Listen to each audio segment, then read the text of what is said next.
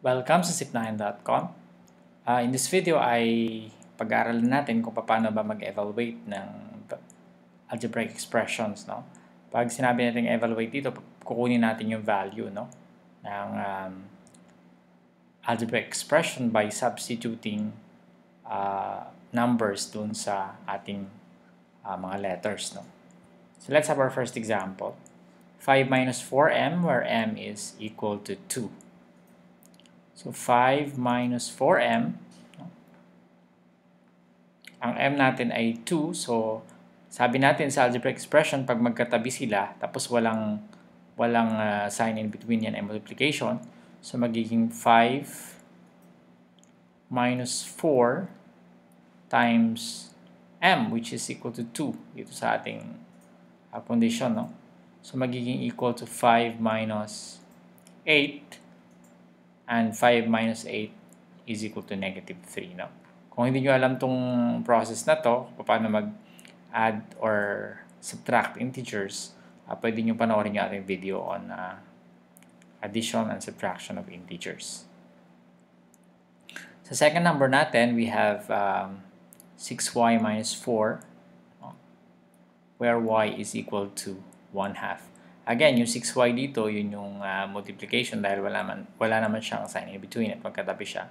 So, magiging equal to 6 times y, which is equal to 1/2, which is subtracted by 4.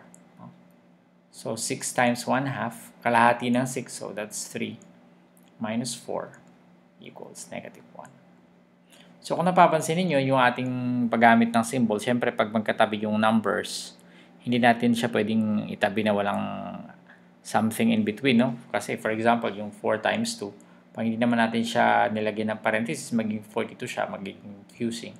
So usually sa algebra, it's either usually pinaparenthesis natin yung pag magkatabi yung dalawang numbers.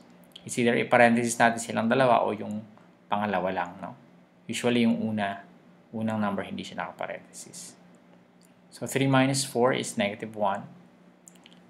Number 3, we have 2a over 3 equals, where a equals 6, no?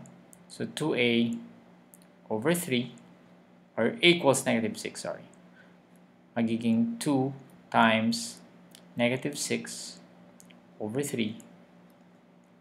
Ang negative 6 over 3 is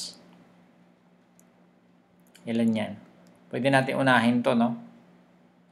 Pwede natin to unahin yung 6 or negative 6 over 3.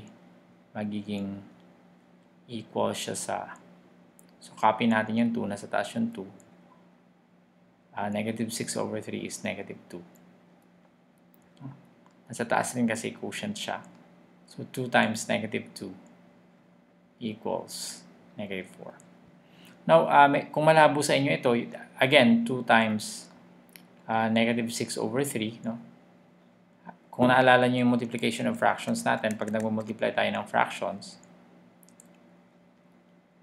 ano nga ginagawa natin sa whole number? Magiging 1 siya, di ba? Yung denominator, because 2 over 1 is equal to 2. So, magiging, kung gusto nyo puin, magiging, kaya natin siya pwedeng paghiwalayan, no? At i-divide natin ito ng diretso. So, yung negative 6 divided by 3 is negative 2. So, yung value nito ay magiging negative 2 na.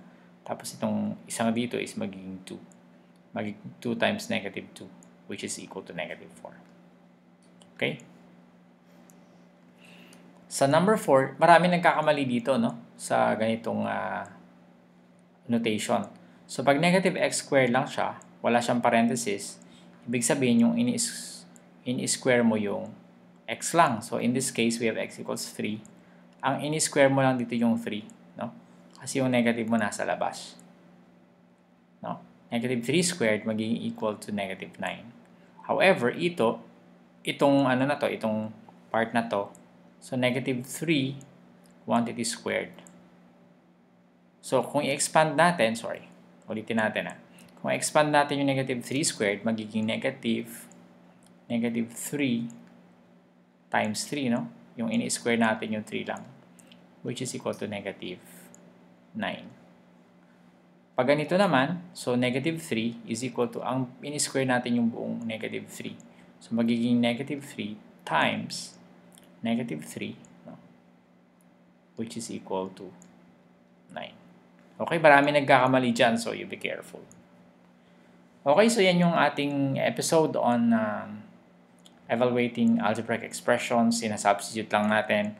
Of course, dapat wag nyo makalimutan yung inyong MDAS. Meron tayong video on MDAS dyan, no? Tsaka addition, subtraction, and multiplication of integers, of course, kasama rin yung division. So, kung hindi nyo kabisado, I suggest na panoorin nyo yan.